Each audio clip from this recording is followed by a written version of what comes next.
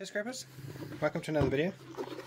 So today we shall be taking apart this transformer box that came off of the other microscope when we picked up that medical equipment from the zoo. What I'll do quickly off screen is I'll just remove all of these bolts so that it's not so involved and quite meticulous, because there's a little screw in there that holds this knob on. So bear with me, I'll be back in a second. So here we go guys. So welcome back. I've taken all the screws out. That unfortunately is the earthing bolt, and a cool little feature of this one is that it's multi-voltage. So how am I going to do this so you guys can see? When you turn this little screw here, it'll go up from 230, 220, and then 40 and 250.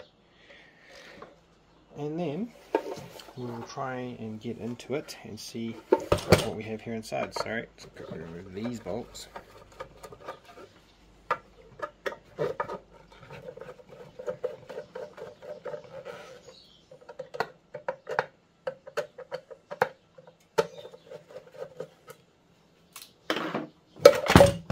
And there we go.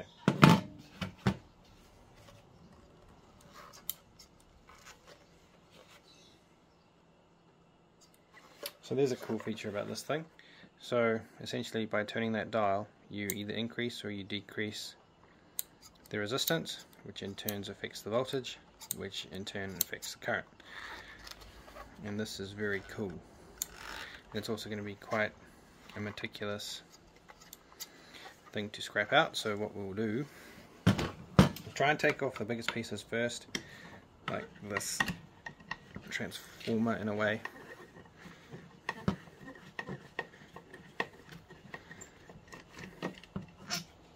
Essentially, now that I think about it, that's exactly what this is. It's a transformer that you can manually set or manually tap. So by tapping that, you can increase or decrease the voltage on the secondary side, not the primary side. The primary side is still going to be 240 or 250 or whatever it was. But through here, you can wind it up. I think it was 2 to 7 volts. I'm not sure if you guys can see that, the glare, but 2 to 7 volts, but multi-voltage on the primary, and then the secondary is 2 to 7. So from anywhere from 2 to 7 volts, essentially, by turning that dial and tapping the transformer, which is quite cool. But you wouldn't get anything like that in today's society with all the health and safety, because that's a steel stem as well, so that's also a big no-no because it's conductive. But kind of the old school, the old part of history that to show you where we all came from, how the electrical industry has moved forward from the old style of switches that you had to throw just by turning it from moving it from an upward position to a downward position, and that was essentially the exposed contacts were like a tuning fork, if you will, to modern switches where it's all enclosed, just essentially a rocker. And this is why they don't use flat headed screws anymore, slot screws, because it's just a nightmare.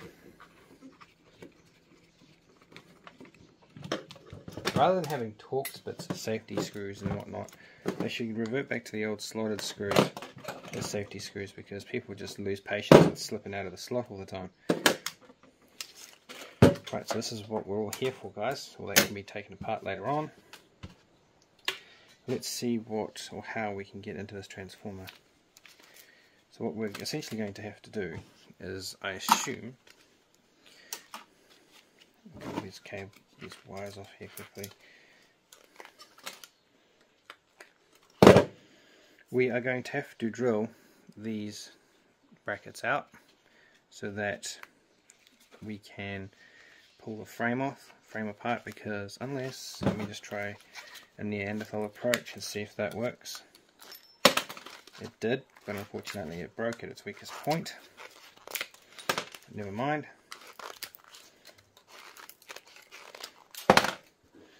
And now we're still going to have the same issue. To try and get this out, we're going to have to knock.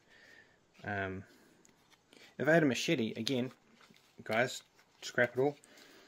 if I had a machete, I'd put a machete down the side of here and cut this transformer in half, and I wouldn't need to necessarily worry about removing these brass lugs because the machete would be able to cut through these.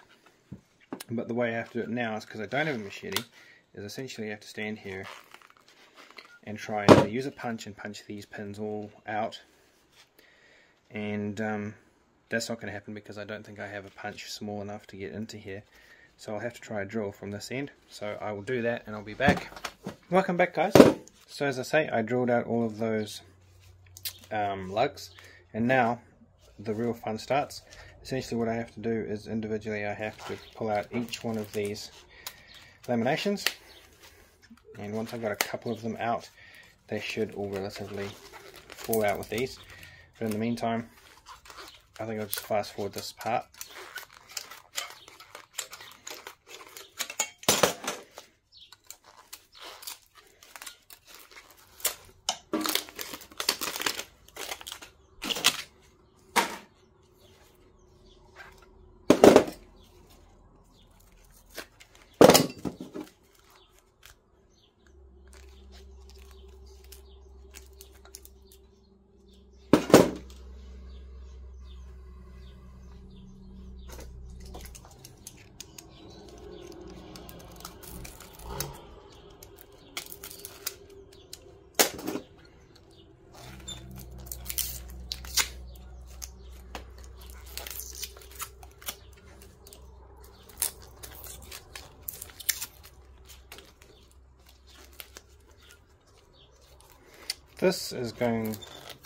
This is proving to be a little bit more tedious than I thought.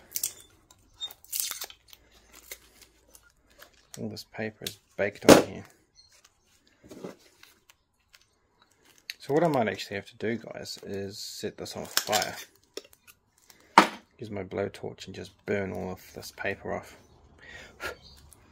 because it will take some of the glue with it as well. But at this rate, it's just gonna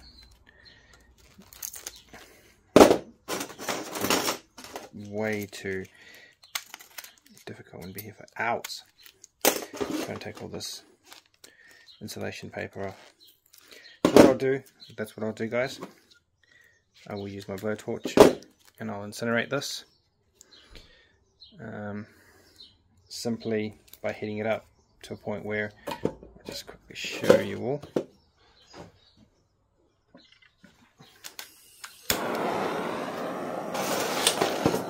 Essentially, I'll just heat it up like this until it catches fire,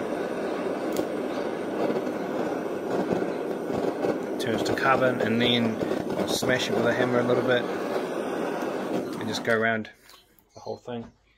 And then when it gets to a point where I'm happy with it, I'll just throw it in my crucible, and then I'll worry about the rest of it, all the carbon and everything, when I do my melts. So I hope that was interesting for you guys. Thank you all for joining me.